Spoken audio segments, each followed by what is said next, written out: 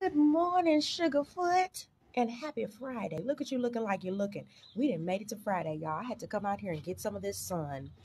I was sitting behind this desk and I said, I need to stretch these legs because one thing is for certain and two things is for sure. I'm coming for everything that God has already has prepared for me. Do you hear me what I'm saying? Everything that has my name on it, I'm coming for it. I'm no longer holding back. I've got my running shoes on and we're outside. We're going for it. I know my neighbors think I'm crazy. I'm outside. Mismatched pajamas, okay? If they think I'm crazy, then that means they're following their intuition. Yes, God is good. God is great. Thank you, Jesus, for this plate.